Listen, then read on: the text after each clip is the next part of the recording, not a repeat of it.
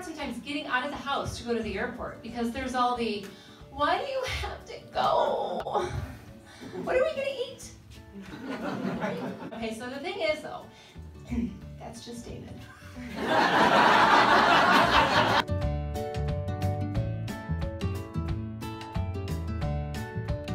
As you get older, you put on a couple extra pounds. They don't come off like they did in your 20s. You take your jeans off and they're like curled over like they're just gasping for air. I feel like if my waistband could talk to me, it would be like, oh, come on. I'm so tired. She'd be like, okay, girl, listen to me, okay? Like, you may think I'm your size still.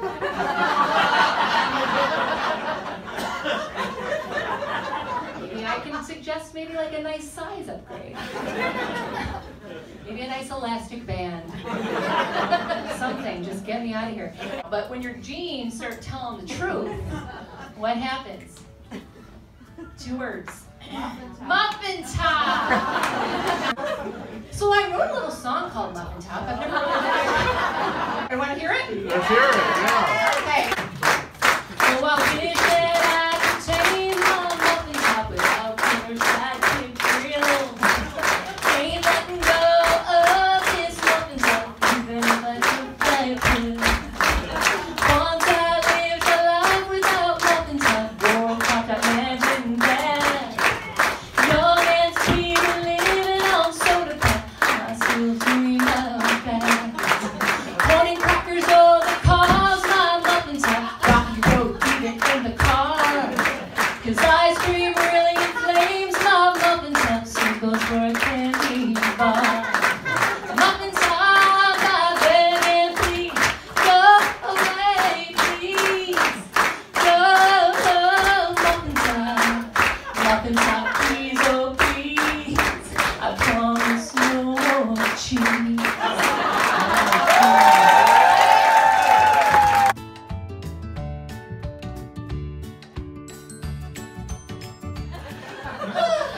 Doesn't music just make you feel free?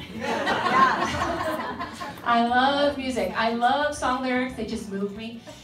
You ever been driving in your car and you hear a song and you're like, I've been listening to this song my entire life, but I never really stopped to think like, what are they talking about? You're so vain, right? Sing it. You probably think the song is about you. You're so vain. That you think the song is about you. Don't you? Don't you? All right, great song, right? We're driving in the car and our little girl says, Mommy, okay, she's yelling at the boy because he thinks the song is about him.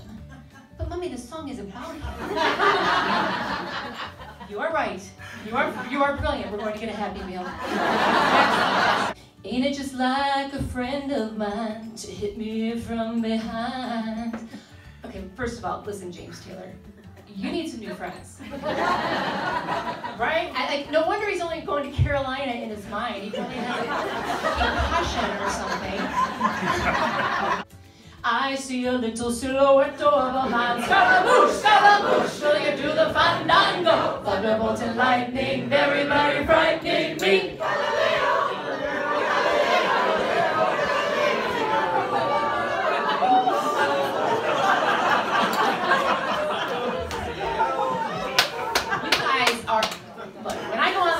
You're all coming with me. We're going to put on choir robes. There's going to be doves. You guys are awesome. I just picture that these guys in the 70s, right, the Queen guys, they're sitting in someone's basement. They have their permed hair, right, bell bottoms, and I just imagine someone just cracked open a fresh can of wood stain. There's no other way. I think I love music so much because of my mom. My mom has always encouraged me, and she would always want to find the right thing to say. But sometimes she would run out of her own inspirational things to say. So she didn't think I noticed, but she would just start quoting song lyrics. And she's like, oh, okay, well, baby girl, I love you, and